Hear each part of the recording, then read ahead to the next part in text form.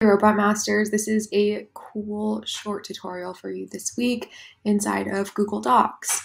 Instead of using some kind of other crazy plugin, we're just going to use a new feature within Google. The way that you can access this, by the way, is by going to Google Labs and then getting on the waitlist. You will quickly be granted access. Okay, so inside of Docs, you're going to write "Help me write labs." Then once you do that, we're going to put in a prompt. Per usual, the more detail, the better. All right, here we are. What I think is also pretty interesting about this is that a lot of the other AI tools that we use, especially when it comes to content, they're built on top of OpenAI. Obviously, this is within Google, so that's not the case. Here is this 5-paragraph word essay, 5-paragraph article about the role of artificial intelligence in 2023.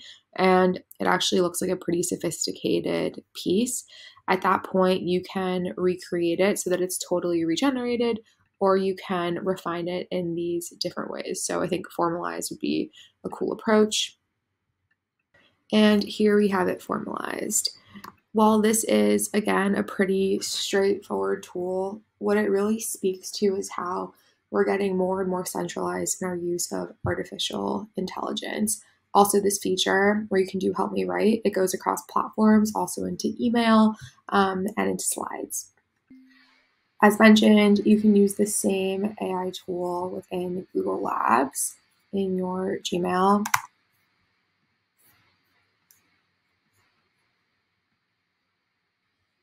And the functionality is the same.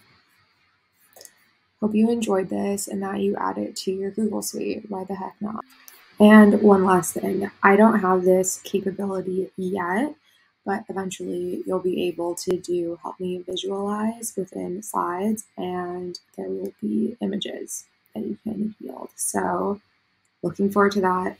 Also coming soon is that you'll be able to organize data within sheets. So this is all super exciting in Google land.